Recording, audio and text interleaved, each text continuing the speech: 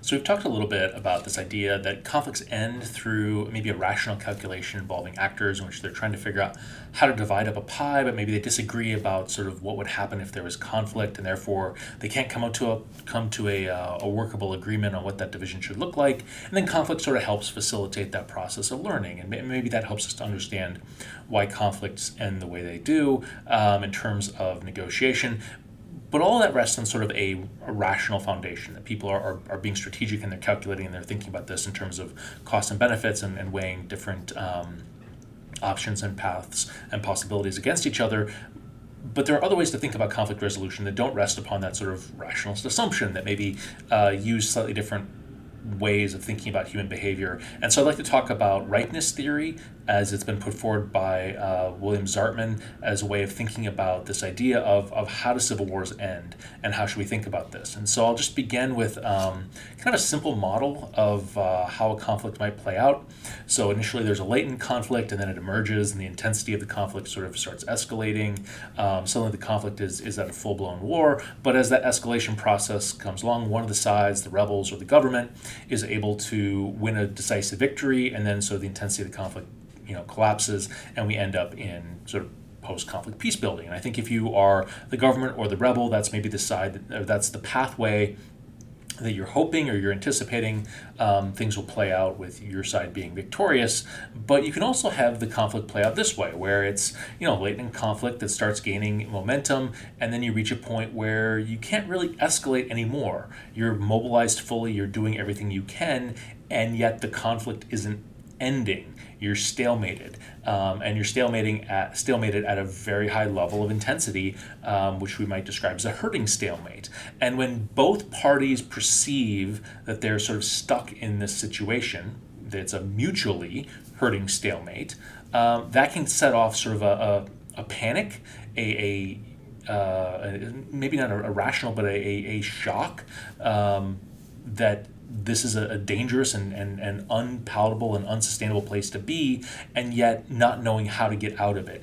And that sort of panic that comes when the realization of a mutually hurting stalemate allows for parties to break from the conflict process that they've been in and attempt to de-escalate or to attempt to negotiate their way out of the conflict, and that may lead to settlement and then sort of a post-conflict peace-building process.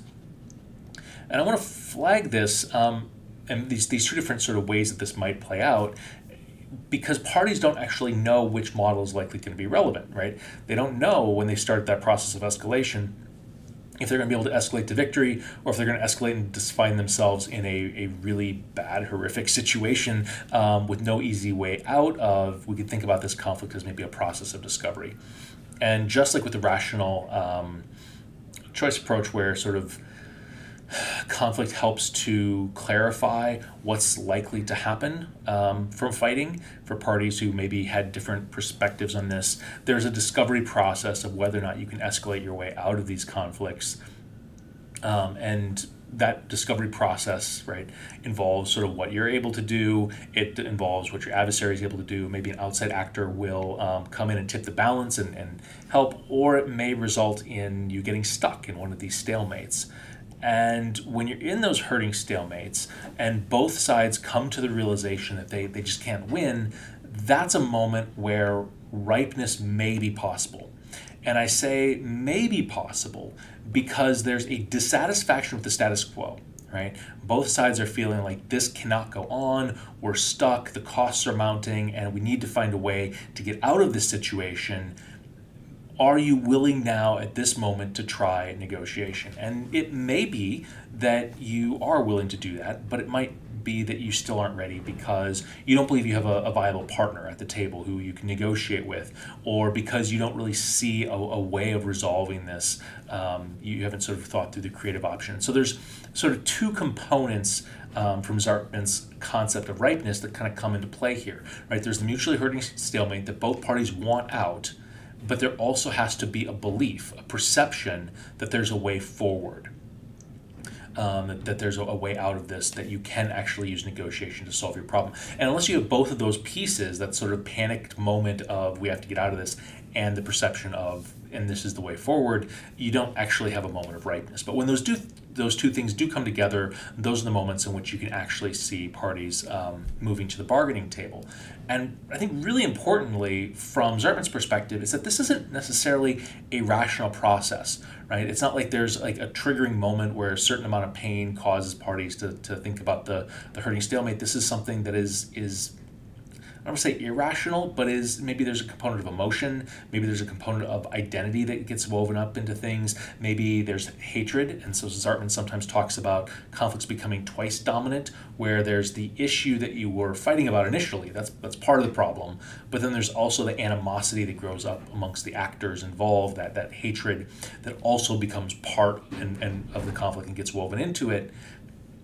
And so being able to push through that hatred, being able to push through that emotional investment, and even that sense of identity that's come to sort of, be part of how we understand ourselves relative to that conflict can be really difficult. And that's one of the reasons why Zartman stresses that this isn't a cost-benefit calculation. This is oftentimes a surprise that people didn't realize just how bad things had gotten until it just it finally sinks in and hits them that this is not something that's going the direction that they wanted.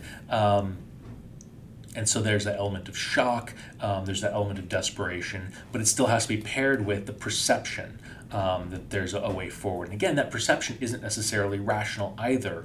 It can come from ungrounded or unwarranted faith in an adversary, but if you don't have at least the ability to convince yourself this might work, you're not going to move this forward to conflict resolution.